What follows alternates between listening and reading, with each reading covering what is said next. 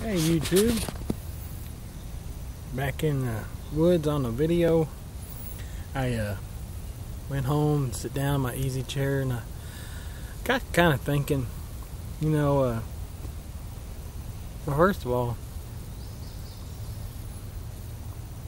I'm puffing on my dunhill shell, nice little pipe, and in it I've got a haunted bookshop.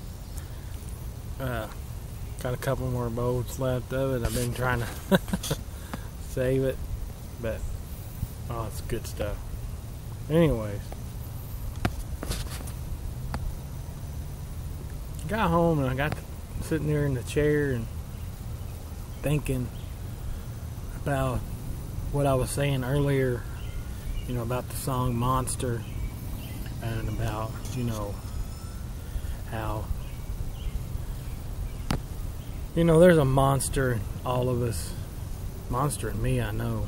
That judgmental, hateful, not caring, just that monster that lives down inside. When I try, for a long time I lived with that monster, He's, we all do. We all have that second, that two-face. There's what's inside us, and then there's what we allow people to see. And I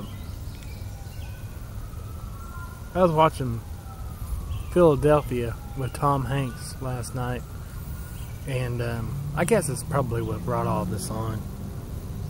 And man, I tell you, there's a monster inside me that really wants me to hate anything that's not like me.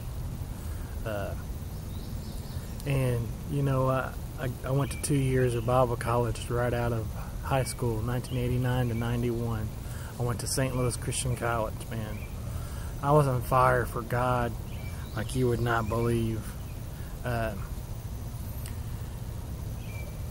there's a part in there that there's a guy, I guess he's a preacher of some sort, yells at Tom Hanks.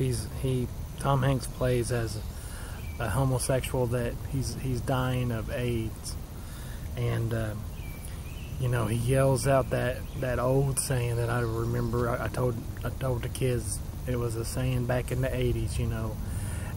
Adam and Eve, not Adam and Steve. And for some reason, I believe that.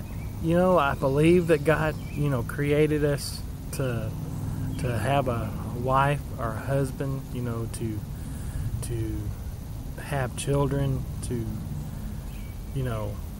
but man, for some reason that just really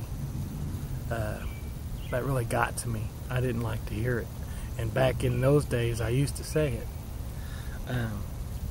So it's really kind of hard to determine what is the monster sometimes and which one's not.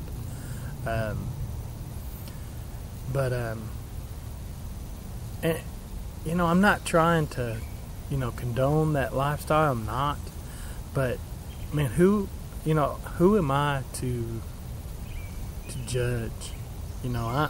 I've got sins in my life too, and I'm not a perfect person. There's no greater sin, I believe. They're all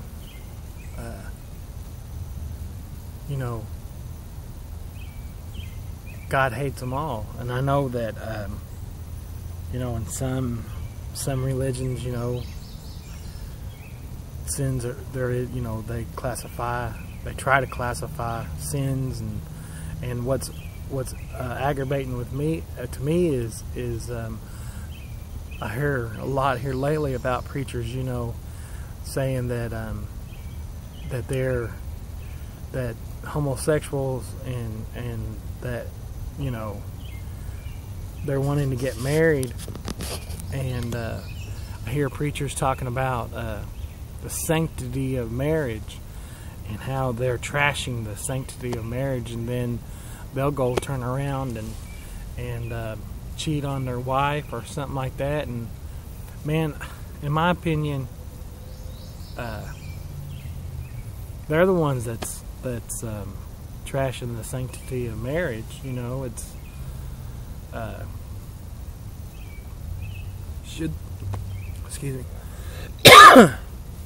should they get married? I'm not going to say one way or the other. All I know is you know, that hatred that we have, not just towards gays and lesbians, but if they're different than us, man, we just want to, you know, different color, different everything. Man, that monster comes out in me a lot, and I have to be honest. This is almost like confession.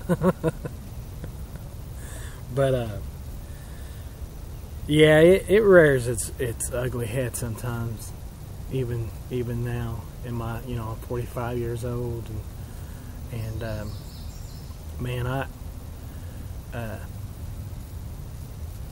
I'm just glad that I was able to, you know, find the light, find that peace.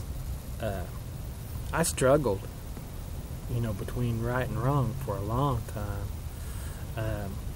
and I finally just gave it up to God and said, you know what, I was never so happy, you know, to be able to just, you know, find that light, find,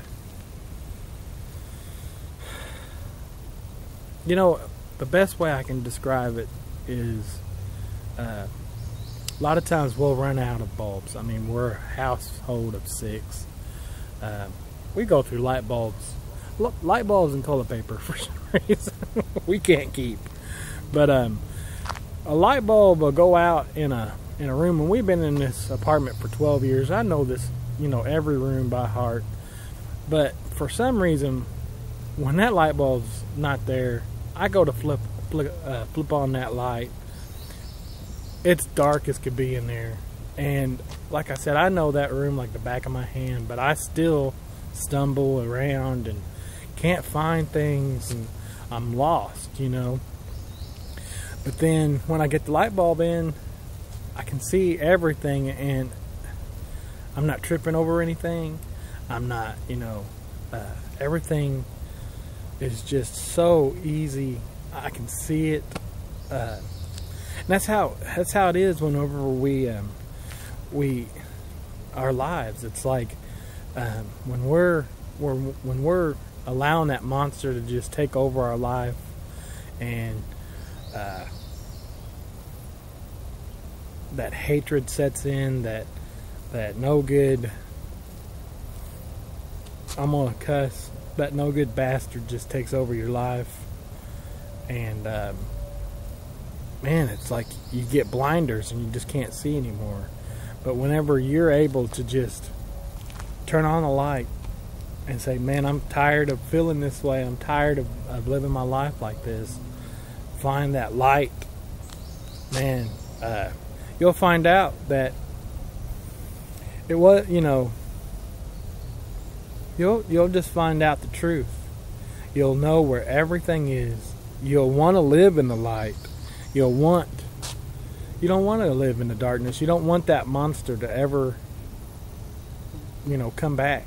And that's how it was. I mean, I spent a long time even in the church.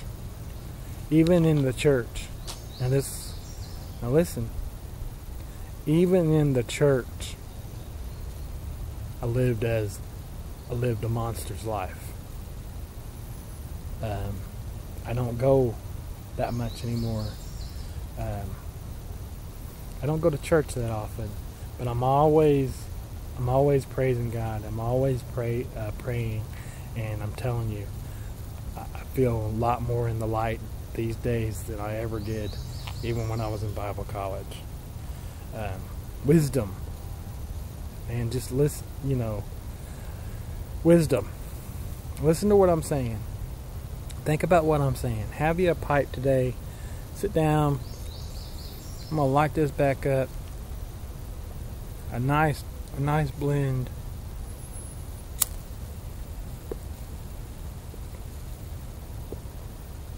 And relax. And just think about what I said. Man, I'm telling you, that monster, he still wants to get out sometimes. But I'm so glad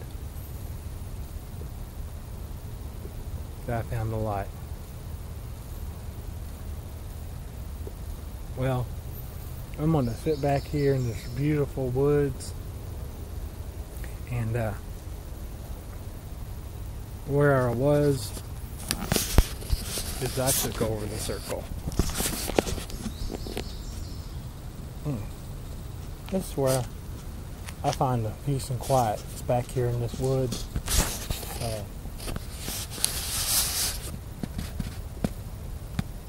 You guys, have you a pipe, have you a cigar, and cage that monster. You guys have a good day. Keep her smoking.